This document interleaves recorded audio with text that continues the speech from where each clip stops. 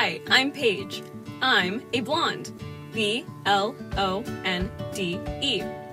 In this instance, blonde is used as a noun to describe a female. But if I say I have blonde hair, B-L-O-N-D, it's an adjective that describes hair. I think I want to change it up. I want to be a brunette. Let's go to Target. We're here at Target. Oh yeah, I just love Target. And oh, looky here. There's a cute brown-haired male. You describe males, according to the AP Style book, as brown-haired. And don't forget the hyphen. Hello there, brown-haired male who's not a brunette. What's your name? Albert. Well, that didn't go well. So let's go look for hair products.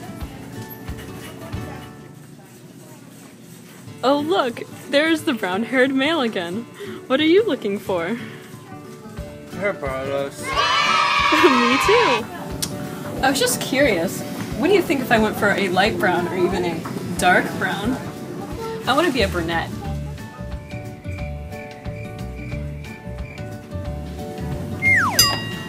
Well, I guess I'm just gonna stick to being a blonde. B-L-O-N-D-E. Let's review blonde versus blonde. Blonde with an E is a noun for females, and blonde without the E is an adjective that describes hair color. Blonde without the E can also be used as a noun for males. Brunette versus brown-haired. Brunette is for females and is a noun, and brown-haired is for males and is an adjective. Is Jessica a blonde with or without an E at the end? She's a blonde with an E.